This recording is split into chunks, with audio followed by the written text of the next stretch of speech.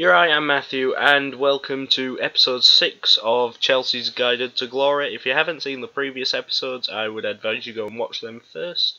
And in this episode, we'll be running through the winter transfer window, along with playing a Champions League match against Borussia Dortmund, along with the Carabao Cup Final against Manchester United. So, let's get into the video. And first of all, I have the loan to Barrow of our young Northern Irish centre-back Sam McKelland, who'll be going out there till the end of the season. And then secondly, we've got the most unironic transfer I've ever made. We've got Jesus Corona, who I've brought in to actually... He was the highest advised player on the left wing for us to sign, so I've signed him. But his name's a bit unfortunate at the moment. And then we've got the loan deal of Irish striker George Nunn going out to Cork City to try and get some first team football in the Irish League. And following that one, we've got Dynel Simiu, who has gone to Harrogate Town, I believe, to get some first team football. He is a Cameroonian centre-back, hopefully to grow a bit for the future. And the first announcement of a player leaving, he will be leaving at the end of the season even though he's out on loan. Kennedy will be going to Al Duhail, and yep, we will get him off the books. And the first transfer leaving this window, Pedro. After we brought in Jesus Corona, we had no need for Pedro anymore, so we have sold him to Everton for 5.75 million. And following that, another signing for Everton here. We didn't need Olivier Giroud anymore. Nice to cash in on him before he left on a free. 5.5 million to Everton. Everton have got a couple of good deals there to improve the squad, really, from us. And following up with that, one of the best deals I've ever made on this game, we've sold David Zappacosta to Brighton for 30 million, and it's a really positive deal in my opinion. 20 up front, 10 in future fees, I believe. And then our final sale of the window, third choice goalkeeper Jamal Blackman has gone for 5 million to Derby County, as we didn't need him anymore. And we now announce the new contract until 2024 of Jorginho, 200k a week deal. Initially, we had broken down in contract talks, but we went in again and he signed a new deal. And now we've got the loan of Armando Broja, who is English, but he's also Albanian. He's a striker. He's gone on loan to Ebbsfleet in the National League, I believe. And then we've got our second signing of the window, bringing in a new right back. We wanted to upgrade the position. Like I said in a previous episode, we brought in Josh Kimmich from Bayern Munich for 114 million if all the add-ons go through. And following that, we loaned out Henry Lawrence, a defensive midfielder, but he can play it pretty much anywhere, to Crewe Alexandra in the lower leagues of the EFL. And then we've got a new contract for Emerson, £69,000 per week. We'll keep him here till 2024. However, left back's probably one of the positions I'll be upgrading sooner rather than later, so he might get sold in the future. And then we've got another loan, Pierre-Emmanuel Ekwarimbe is a defensive midfielder slash centre-back.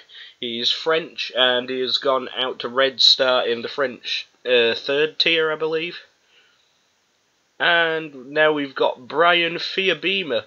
He's a Norwegian winger, I believe, and he has signed his first professional contract with us. He's got some good potential, so it'd be nice if we can get that potential out of him if we are in this save for that long. And then we've got Xavier Simons, who is a central midfielder slash defensive midfielder, who has also signed his first contract professionally with our club. And now we look back at the matches we've played since the 2 Liverpool games last time, and pretty much all wins apart from the one game where we went where Man United came to us and beat us 1-0, but we did play quite well in that game still, and that has left us 6th in the league, but we do have 2 games in hand, and you can see, yeah, we're through to the 5th round of the FA Cup, and we've drawn Liverpool for that one. And now we've got Levi Colwill. He has signed his professional contract with us, and that will keep me for a couple more years, and even if we don't ever use him, we'll be able to sell him on for profit. So we'll now move into the first leg of our Champions League knockout round game in the round of 16 against Borussia Dortmund. And Dortmund are a team I really like. They're probably my favourite team outside of the Premier League, or outside of English football, I mean. But Dortmund are a team I really like. I like the majority of their players, and I have done for a good while. They've got a lot of good players. They've got Erling Haaland, the new young signing that they bought in the winter transfer window in real life, along with the likes of Marco Reus, Jadon Sancho, Julian Brandt, even Emre Can, Axel Witsel in the midfield. I really like them players too. But we see Dortmund are on the first attack here, and Jadon Sancho is threatening from out wide to the wing back, and it's not a great start for us as a team here, going 1-0 down in the first knockout round of the Champions League. And it's Achraf Hakimi who gets it to Sancho, and Sancho hits it across the box to Julian Brandt, who's in a hell of a lot of space when he really shouldn't be. And it puts us 1-0 down immediately. But that will give us added incentive to go on and score goals now. It's nice to play the away game first, I think, because then you can see what you're going into your home fixture. You're better chance of you winning at home, I'd say, and also you've got your own supporters at home. And if you go away first, you can see how many away goals you can score as well because of that rule. And just before the 17-minute mark, we have a great move come out to the left-hand side. Kante to Emerson running up the left-hand side, who's in a load of space. And Emerson takes the time to run past his men and whip into the box. And Barkley, directly in the centre, somewhat over the penalty spot, can get it in and bring us back to 1-1. And that away goal could be vital if it stays as this. But then we've got the ball again now. We're moving forward. Christian Pulisic, Kante, out to Corona, into the middle, and Tammy Abraham doesn't quite get a shot away, and Dortmund managed to clear it. So far this has been a very interesting game. It's been a bit of an exciting one so far. Not used to getting this many highlights on a video. Usually the games I pick out end up being terrible. But we see Akanji now to Sancho, and it's over the top, and Hakimi's way up the pitch from right back, and his shot went considerably wide. Didn't challenge Kepa at all, really. But we've got a throw in here, and that's Azpilicueta running into the middle, and it's headed away, and Haaland picks it up now, but we dispossess him and go back to Kepa in goal. And we are moving further to Jorginho into Pulisic, who cuts inside, and Berkey makes the save, I believe. And we've got a throw in now. Azpilicueta to Barkley. It's whipped into the middle somehow, but Roman Berkey ends up with it. Emre Can now. Marco Reus back to Can.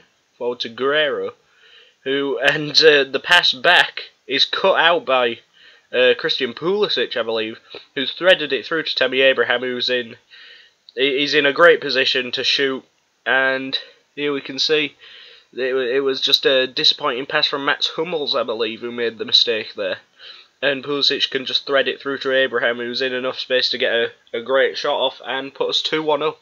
And that's a really positive start to this tie. We've got to, if we can win away from home, that almost guarantees us the route through to the next round, I'd say, because I mean, 2 away goals. I mean, it's 2 on an aggregate to us already, as we get another highlight here. Emerson throwing out. It ends up back with Emerson, who hits it across the box to Cesar Azpilicueta coming in, and it's gone out for a goal kick there. But at half time, 2-1 to us on aggregate. If we took that to our home ground, even if the Dortmund would have to score at least 2 goals to beat us, I believe. Because if they beat us 1-0, we would go through on away goals anyway. So yeah, I believe Dortmund have to score at least 2 at our place if this is how the match finishes.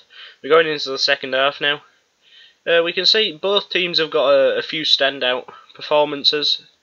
It just really the goal scorers, assist makers who have got higher average ratings, as Thomas Delaney's come on for Axel Witsel, and Manuel Akanji has got a yellow card here.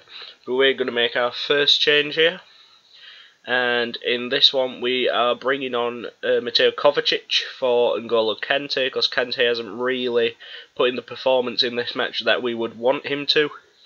And he has been putting a lot of good performances in midfield, so it's a bit disappointing. I'd say Kante is our best player in the real world on this game. I'm not sure, I haven't really worked out who our best player is yet, as we bring on Callum Hudson-Odoi for Jesus Corona. I'd like to see Hudson-Odoi gradually become our best player. I think he's got the highest potential out of anyone in the club. I think he's got a 5-star potential.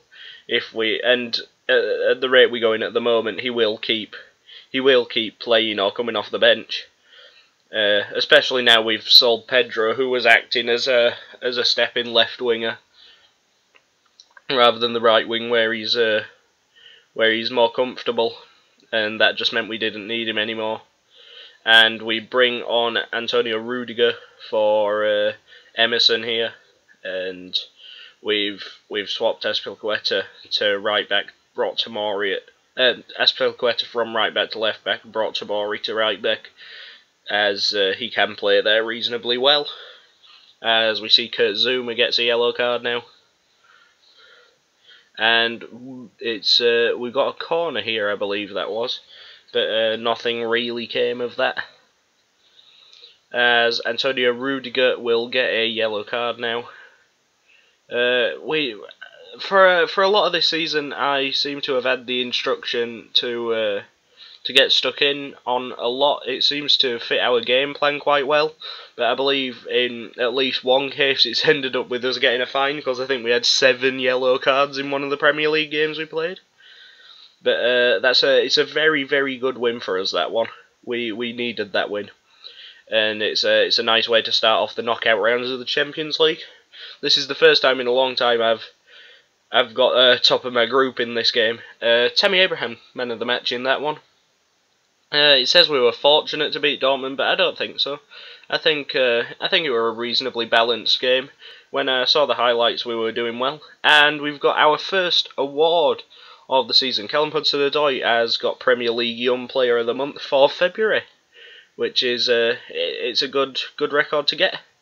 Decent average rating, and we also won Manager of the Month, which is the first time I have done that in this save. And we can see beating out Jose Mourinho and Ole Gunnar Solskjaer after we won all 3 of our games in the month.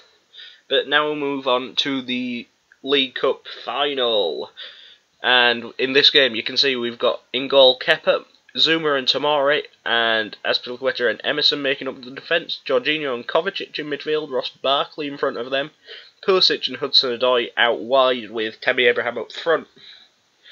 And this should be a very good game. It's another competition. It could be our second competition to rub off the list of competitions to win, and in our first season as well. So that's it'd be a really positive first season if we can get to I mean, we've already got the Super Cup win, but getting the Carabao Cup out of the way in the first season was kind of one of the goals I was thinking of, seeing as though we're only going for Champions League qualification, and I think they only want us to get to the quarters of the Champions League this year, which we've put ourselves in a position to do. And I think they want us to get to the FA Cup Final, but we'll see about that. Obviously, I'd like to get to the FA Cup Final, and if we get to the final, it's a one-time game. We can just play as well as we can in that game, and we have all the chance to win. But first time we see the players playing in this game, and Manchester United's attackers let us get away on the counter. But that's come to nothing. It's back with our goalkeeper now, Kepa. Forward through to Tomori and Emerson. Back to Tomori. They're just passing it between themselves now. And Hudson-Odoi, who's cutting into the middle, sends it out wide to Pulisic. And it's scrambled into the net by Tammy Abraham. It seems like Aaron Wan-Bissaka was the man to make the mistake in this one. But Hudson-Odoi ran into the midfield. Pulisic making a good run over the right-hand side of the pitch. And it's brought into the middle, and Wan-Bissaka's just headed it down in front of Tammy Abraham. And he's scrappily got the ball into the back of the net. And he was very much onside there. There's no offside appeal that can be given for that. But it's nice to get 1-0 up in our second final of the season. So we could be in store for a second competition win. So far we've kept Manchester United completely out of the game.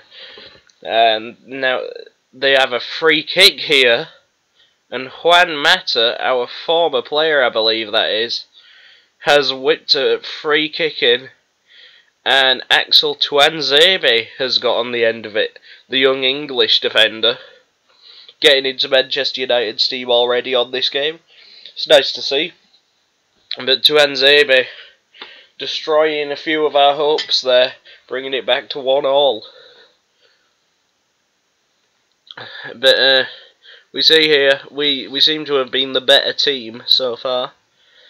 And we don't really have much to show for it. It's 1-1, and it appears like it's going to be 1-1 going into the second half. So first half not really proved anything so far. We've only got we're basically back to where we started. It really doesn't matter at this stage if it's 1-1 or 0-0. That doesn't help us in any way. We need to outscore Manchester United in this game, or it'll go to extra time, or we'll lose. Which it wouldn't be a good feeling around the club. But now we've got Barkley whipping in a free kick, and Jorginho off the end of the free kick has scored it, and that is a great way to start the second half here. Barkley hits it over the top. Jorginho at the back post. Once again, getting goals in from the back post. It's a really good way of playing with this Chelsea team, it appears. And that puts us 2-1 up. And now we've got a free corner. I apologise. But that has been headed out for a goal kick, I believe. And so far we've had a good game as Pulisic gets a yellow, but Manchester United are on the counter attack here. Marcus Rashford cutting through, and his shot really wasn't close as they bring on Jesse Lingard on for Daniel James. Have to say, Jesse Lingard is my least favourite player. I do not really like the way he plays football, or I don't know, something about him I just don't particularly like. But we're gonna make a change here. I thought about bringing on Fiabima, but I thought no, actually it's a final. It's probably best we stick with the first team players. So I bring on Mason Mount for Hudson-Odoi.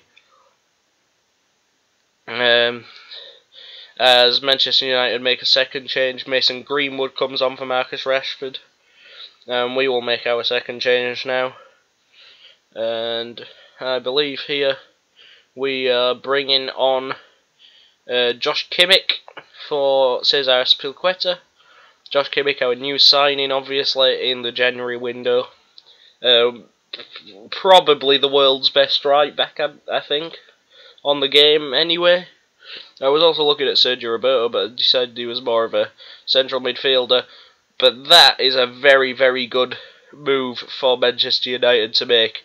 You see, Mason Greenwood stood over a free kick, hits the wall. Greenwood then runs it down and hits it across into the middle, where Brandon Williams is in a load of space after the wall of kind of collapsed and chased down Greenwood.